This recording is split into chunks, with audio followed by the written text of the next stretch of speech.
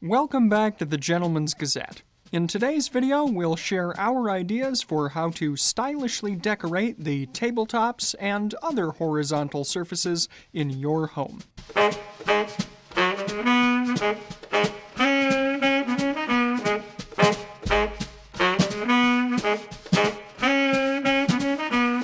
We've already covered interior design a couple of times in the past on the channel, because if there's one thing we enjoy almost as much as classic menswear, it's luxuriating in a classically designed space. You can find our first video on classic interior design here, and for a slightly more modern twist, covering things like mid-century modern designs, you can go here. Those two videos, however, did focus principally on furniture. Today, we're going to turn our attention toward both functional and decorative objects that rest on tabletops.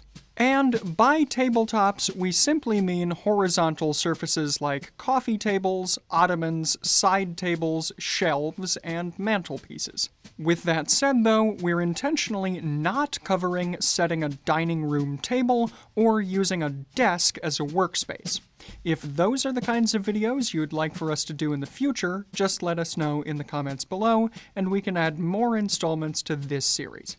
Also, unlike furniture, which can be quite expensive, tabletop decor is rarely going to break the bank. But it can still have considerable influence over the look and feel of your space, and it's a great way to change an interior's overall character without having to do a large-scale remodel or renovation. So, as we mentioned, we're going to cover both functional and purely decorative tabletop decor today, and we'll start with the functional pieces, first by shedding some light on the subject with lamps. Simply by providing lighting, lamps are massively going to impact the mood and character of a space.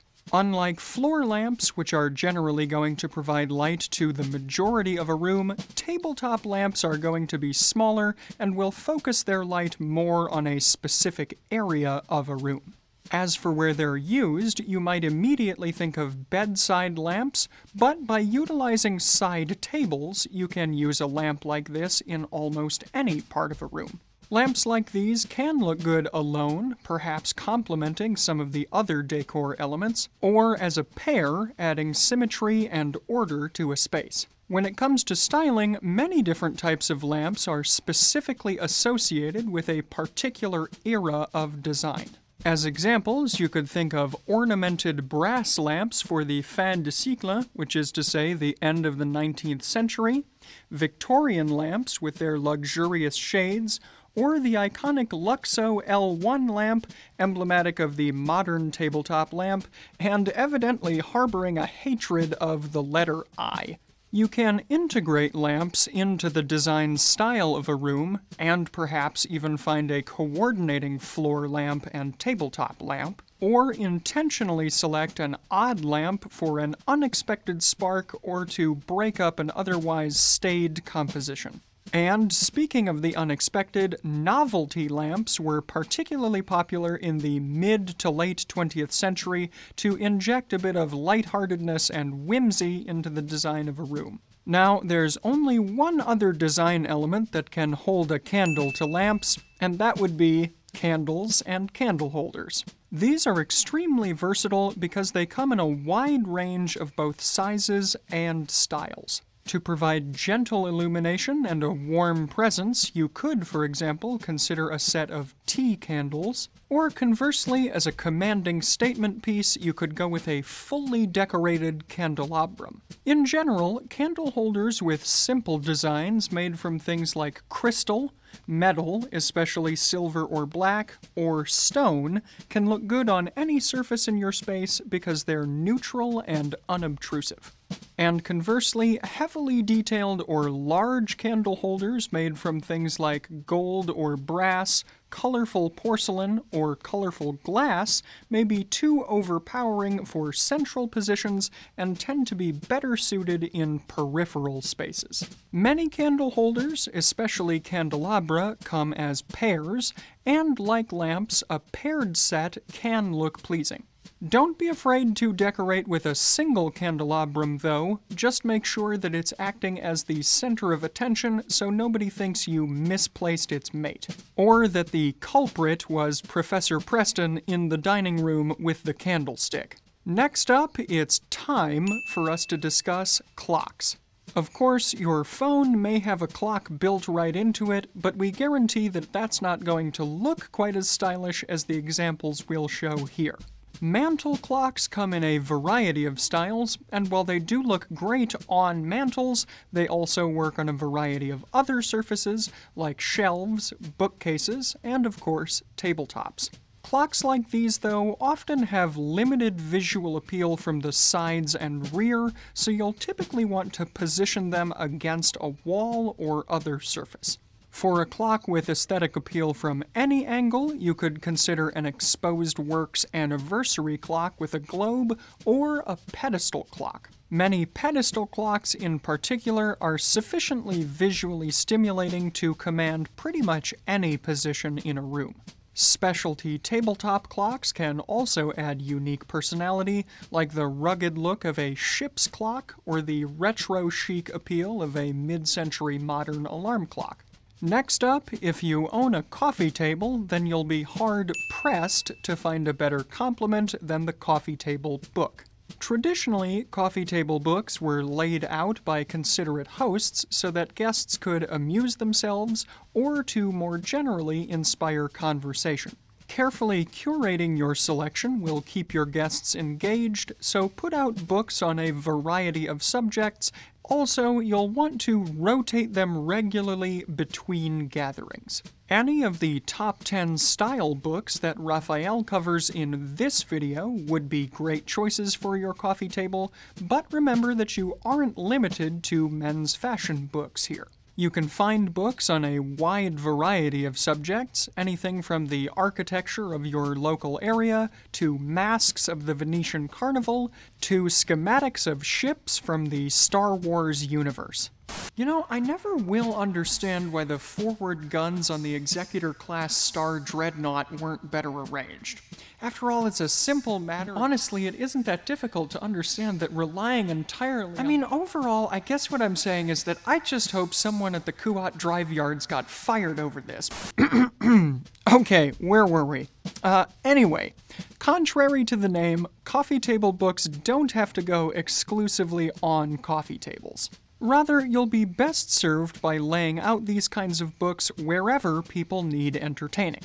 As examples, you could think of a dresser in a guest bedroom or an ottoman in a library. And purely for display purposes, a large stack with the biggest book on the bottom and smallest on top will look aesthetically pleasing and show off your many reading options. Coasting right into our next stop, let's discuss coasters. Now, if you've got furniture in your home made from materials like wood or certain kinds of stone, and you enjoy cold drinks, we hope that you're already using coasters to prevent rings, stains, or other types of damage. Wow! Who put this cup right on the new table? I was having coffee. I put it on a coffee table. You didn't use a coaster, Jerry. You left a stain. But coasters are more than just functional. They're also a great way to display your style and taste while still protecting your furniture. Classic coasters are typically subdued and made from a range of materials like crystal, wood, leather, metal, and stone. You could also consider more exotic materials like geodes or animal horn. And as mass printing becomes ever more cost-effective, it's possible now to find coasters with things like scenes from the countryside, classic fashion illustrations, or fine art. Whatever you choose, just make sure that your coasters are made from durable materials that can get wet. After all, cork is a good choice that meets these criteria, but cardboard is just going to get soggy and wear out. And to ensure that you and your guests will always have coasters when you need them, put them out in areas where gathering will occur or near where drinks are being served. Okay, Preston, you can do this. You've made a pun for every object so far. When it comes to swapping out tabletop decoration, I wouldn't trade anything for a good tray. Nailed it. Serving trays may be intended to move objects from one room to another, but if you choose a stylish tray, it will look equally good if you simply leave it at its destination. Trays can be employed to indicate an area where beverages are waiting for your guests, or to hold useful items like toiletries or towels in a guest bathroom. They can also help to break up bland negative space on large surfaces without making it look cluttered. You can even place trays under some of the items we've already discussed, like clocks or candlesticks. Consider using trays to create contrast, like putting out a metal tray on a wooden piece of furniture, or a light stone tray on dark wood. With that, let's transition from things you put things on to things you put things into, because I've got a tidbit to say about Tid-Bit Trays.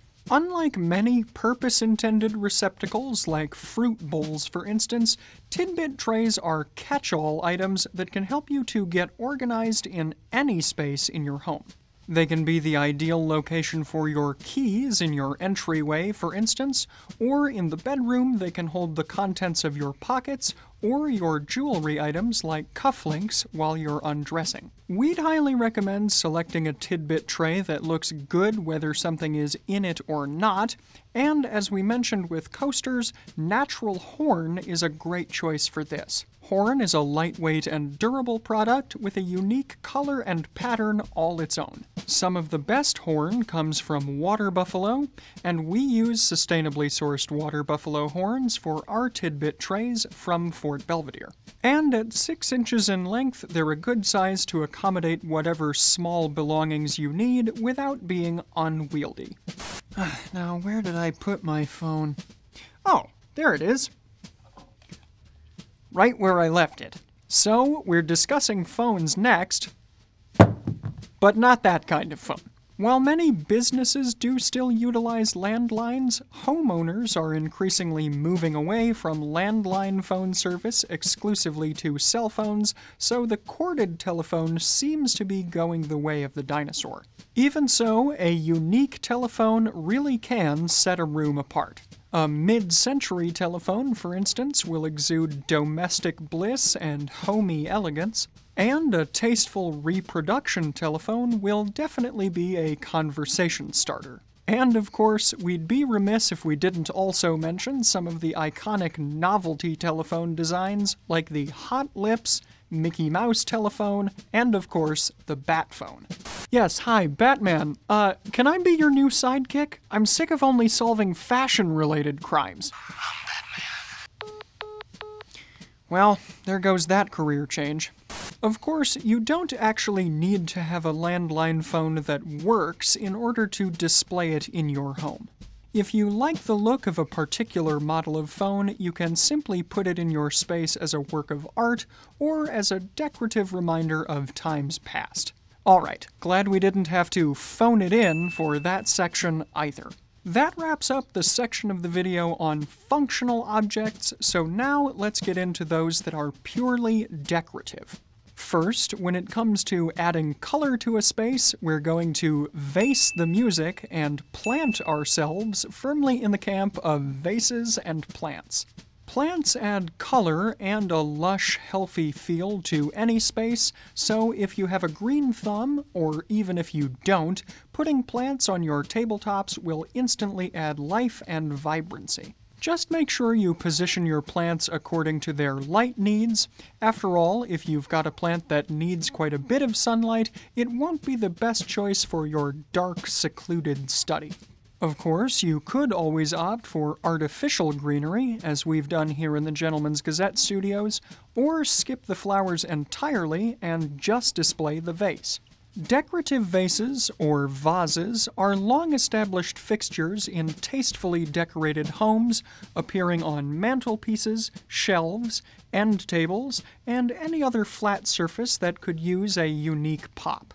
A useful aspect of the vase is that it can be appreciated from any angle, so it works equally well in corners, peripheries, or the center of the room. Vases have been made in classical styles, Renaissance revival styles, Empire styles, modern styles, surrealism styles, and even the meta-surrealism style, as evidenced by this vase that looks like Salvador Dali.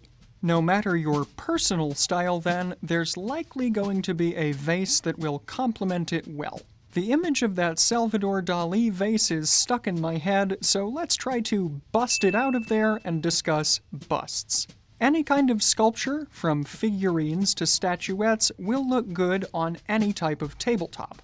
But busts are standout items that will really attract attention. And, contrary to what you might assume, they can be found for fairly reasonable prices at antique shops or vintage stores.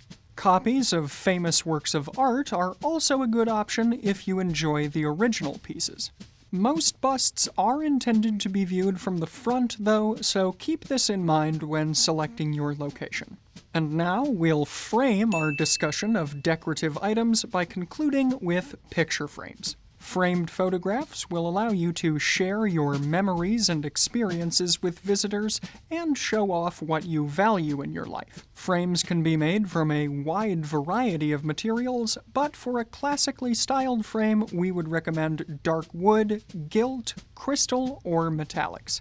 And consider suiting the amount of decorative detail on the frame to the character of the scene, for example, a simple frame for a casual family scene, or a more ornate frame for a special occasion. Obviously, there are countless objects with which you can decorate the tabletops in your home, and we were never going to be able to cover all of them in one video. So, we'll conclude here with a plethora of objects that we feel can enliven any space while also providing a refined and classic feel. Most of these are antiques that did serve a function once, but are now largely decorative, and others fall into the general knick-knacks category, but in either case, I think I've got a knick-knack for listing them out. You could try an antique inkwell, which is fun even if you've never used a quill pen, a censer, which is like a candle, only smokier and gives off considerably less light, a duck decoy, which should hopefully be much more comfortable sitting on your shelf than out floating in a pond, a model ship, at least until you can afford a real yacht, liquor bottles and decanters, because after all, given that Louis XIII cognac set you back a pretty penny, you might as well get more decorative use out of it, powder horns to keep your powder dry in style, bell jar taxidermy, which may not be to everyone's taste, but certainly is unique, music boxes, which are a show for the eyes and ears, toy soldiers, which can add whimsy to a room and harken back to your youth when you could never have enough toys, and a large black figure of a bird. Surely you know what this is. Harry, what is it?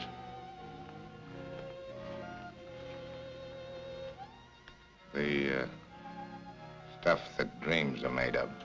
In conclusion then, we hope that this video will inspire you to think creatively about how you decorate the tabletop surfaces in your home. If you've got ideas for other great objects, put them in the comments below, and as before, let us know if you'd like to see future installments in this series, as we do have more ideas for objects, and I've certainly got more puns. No, God! No, God, please, no! In today's video, I'm wearing a casual ensemble good for spending some time around the house and admiring the tabletop design features therein. The central element is my cashmere V-neck sweater in a purple or berry color. And to harmonize directly with the sweater, I'm wearing a shirt from Charles Tyrwhitt in a lilac color and in a small houndstooth pattern they call puppy tooth. The shirt does have French cuffs, but I've got them configured in a barrel style with simple black links to more easily fit under the sweater sleeves. Grounding the outfit are my trousers and socks, which are both in plain black, and a simple black pair of penny loafers from Allen Edmonds. And to fit in with the berry and black color feel, I'm also wearing a black grenadine tie from Fort Belvedere. You can find this tie, as well as a wide variety of other men's accessories, and a few things like our horn Tid-Bit tray in the Fort Belvedere shop here.